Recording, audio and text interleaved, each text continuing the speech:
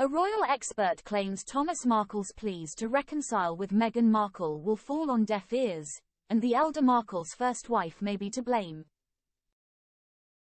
Jack Royston, who covers the royals for Newsweek, notes that Thomas' appearance on Good Morning Britain to, once again, beg for his grandchildren seemed like a ploy to get attention.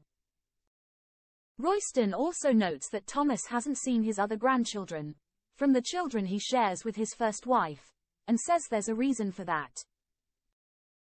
And his pleas to only see the Sussexes' children feel like little more than a publicity grab. The pair have not spoken since he staged paparazzi pictures for money in 2018 and later leaked a letter she sent him to UK tabloid The Mail on Sunday, sparking a lawsuit, he wrote. As a result, he has never met his grandchildren Prince Archie, 4, and Princess Lilibet, 2, as he prepares to turn 80 next year and following heart attacks before their 2018 wedding and a stroke in May 2022.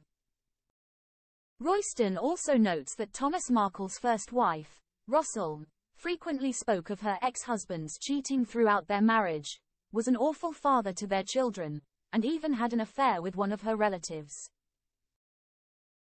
All of this, Royston says, is proof that Thomas is only begging for the Duchess of Sussex's attention for his own personal needs.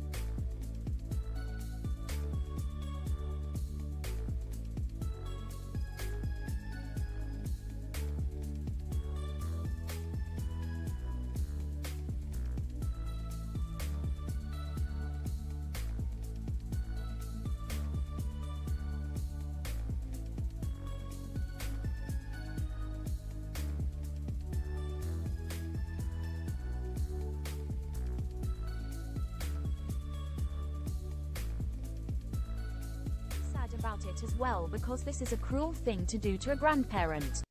Not just to me, but to the King of England as well, to deny the right to see a grandchild, he said. All this, says Royston, is proof that the rift between Meghan Markle and her father will never heal.